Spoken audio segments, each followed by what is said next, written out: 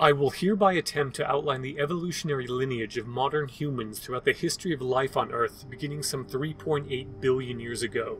Life first emerged due to the process of abiogenesis, the natural process by which life has arisen from non-living simple compounds, such as methane, ammonia, hydrogen, and water, given sufficient energy, likely in the form of volcanically active hydrothermal vents on the seafloor, provided the initial conditions which led to the production of more and more complex organic compounds, which through a gradual evolutionary process of increasing complexity that included molecular self-replication and the emergence of cell membranes, ultimately led to a transition from non-living to living entities. The earliest known life forms on Earth were single-celled organisms which lived in the crevices of mineral-rich hydrothermal vents deep in the mid-ocean ridge. These early life forms were chemothropes who obtain energy from inorganic compounds such as sulfur or ammonia, where one compound passes electrons to another in a redox reaction, releasing energy to fuel the cell's activities. They reproduce asexually. Gradually, over hundreds of millions of years, organisms evolved to respire via photosynthesis, harnessing the energy of the sun to synthesize sugars from carbon dioxide and water, and releasing oxygen as a waste product. This led to an influx of oxygen in the Earth's atmosphere, which was toxic to many organisms living at the time, leading to their extinction. But one branch of organisms evolved to use oxygen to respire, which led to more complex eukaryote cells, which contain a nucleus. Nearly a billion years after this, sexual reproduction evolved, leading to faster evolution, where genes are mixed in every generation, enabling greater variation for subsequent selection. A few 100 million years later, canoflagellates, a group of unicellular organisms, evolved, considered to be the closest living relatives of the animals. They were capable of both asexual and sexual reproduction.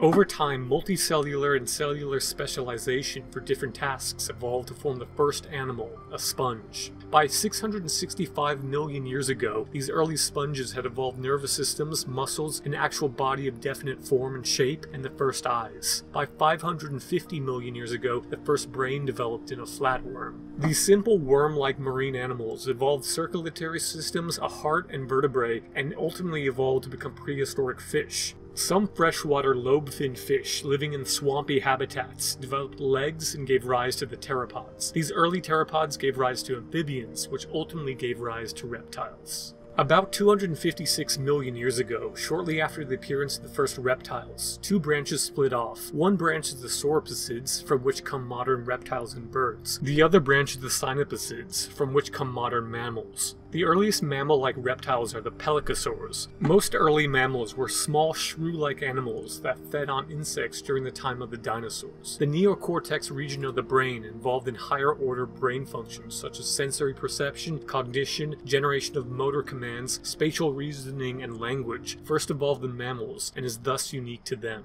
About 66 million years ago, a 10 to 15 kilometer diameter asteroid struck, triggering an extinction event that eliminated about 3/4 of the plant and animal species on Earth, including most dinosaurs. The collision released about the same energy as 100 teratons of TNT, more than 1 billion times the energy of the atomic bombings of Hiroshima and Nagasaki. Underground burrows in aquatic environments protected small mammals from the brief but drastic rise in temperature following the impact. In contrast, the larger dinosaurs would have been completely exposed, and vast numbers would have instantly burned to death. After several days of searing heat, the Earth's surface temperature returned to bearable levels, and the mammals emerged from their burrows, but it was a barren wasteland they had encountered, and one that presented yet another set of daunting conditions to overcome. Even if large herbivore dinosaurs had managed to survive the initial meteor strike, they would have nothing to eat because most of the Earth's above-ground plant material had been destroyed, as the impact would have created a dust cloud that blocked sunlight for up to a year, inhibiting photosynthesis, and inducing an endless night and an impact winter. Small mammals, in contrast, could survive on insects, worms, and snails, which in turn fed on dead plant and animal matter. As the remaining dinosaurs died off, mammals began to flourish, although representatives from other classes of animals also survived the KT extinction. Crocodiles, for instance, had the saving ability to take to water and the capability to fast for long periods, and a group of small, fast theropod predators that ran on the ground and managed to burrow and scavenge enough seeds to survive and ultimately evolved to become birds. Shortly after the subsequent recovery of the environment following this apocalyptic event, a group of small nocturnal tree-dwelling insect-eating mammals gave rise to the first primates. primates diverged into suborders, leading to the great apes of Africa. The latest common ancestor of humans and chimpanzees is estimated to have lived between roughly 5 to 10 million years ago. Our great ape ancestors' body hair got a lot shorter as they evolved from walking on all fours to standing, and this allowed them to keep cool while walking and running long distances in pursuit of food. Dark skin evolved along with the loss of body hair about 1.2 million years ago.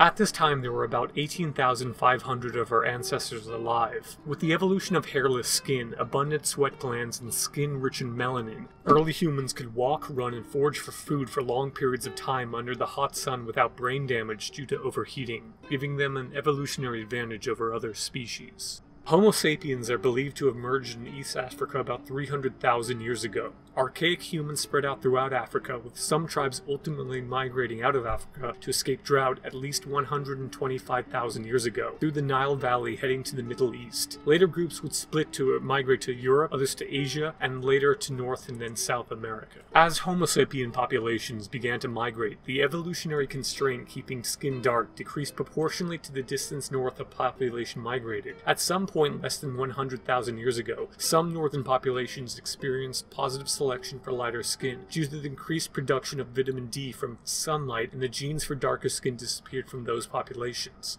Lighter skin is able to generate more vitamin D than darker skin, so it would have represented a health benefit in reduced sunlight if there were limited sources of vitamin D. Subsequent migrations into different UV environments and admixture between populations have resulted in the varied range of skin pigmentations we see today.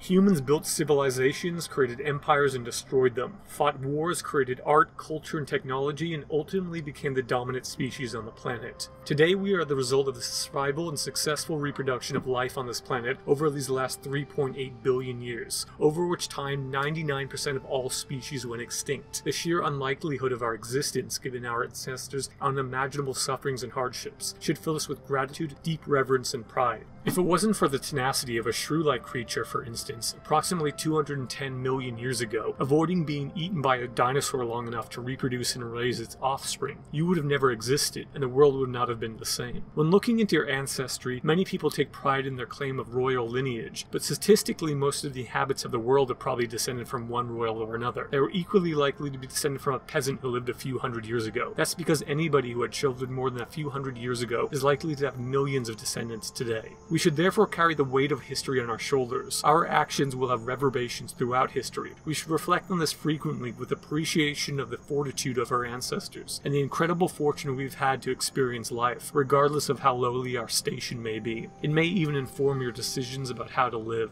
To quote from the song On the Edge of a Cliff by The Streets, every single person on your mom and dad's side successfully looked after you and passed on to you life. What are the chances of that like?